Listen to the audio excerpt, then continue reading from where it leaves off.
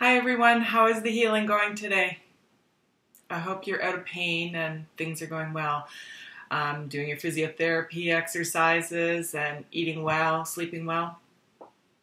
I wanted to show you two things today if you had a radial distal fracture. And actually these two things would be good for any broken arm or wrist or your hand. So if it's not a distal radius fracture, no problem. These two bits of information might come in handy anyway. One is about the sling that you can use, which I have right here. I don't have a cast on anymore, but I can still put this on and show you. This is the one that they gave me when I first went to the hospital. Won't be as quick and easy for you to get it in there, but you can still do it. It just takes a little bit of fiddling around when you have a cast on. But the reason I like this is because it gave me a really good feeling of security that this was very, very tight. I'm going to put this down just a little bit so you can see. They've got a strap around here that goes around your waist and goes through a little ring at the bottom here. And it's got Velcro on it so you can just pull it tight around your back. And then it feels like it's nice and tight up against your body so that it's not going to fly out. Or even if somebody bumped into it, you feel like you have it protected. And I was always sort of pushing it back this way so that I could keep my arm up, because of course you know that you have to keep your arm up as much as possible, or whatever injured part you have should be raised above the level of the heart to try to prevent any swelling.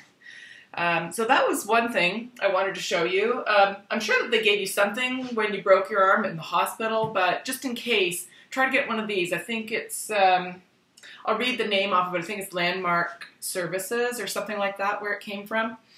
Nice and comfortable. Kind of stylish too, isn't it? Anyway, the second thing I wanted to show you is for people who have long hair, and you know if you've got one arm down and you can't use it, it's impossible to put your hair up in a ponytail. It was driving me crazy for a week or so when I first broke my arm back in January 2017. And I watched a bunch of YouTube videos, and somewhere I found this method of doing it. At first, I tried to actually use an elastic to wind my hair around and actually try to get the elastic around the hair. It was almost impossible. So I had some clips. So get a clip, something like this. I got mine at Shoppers Drug Mart, or you get them anywhere where they have hair salons or hair supplies. And here's what I found is the easiest way to take care of your hair when you're trying to get it up. Wind it around like this, somewhere near a wall.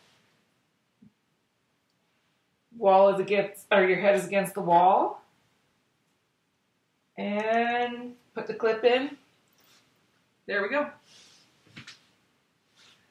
It's not a ponytail, but my hair is pretty much out of the way. Well, I left one strand down, but I could wind that around and get it out of the way.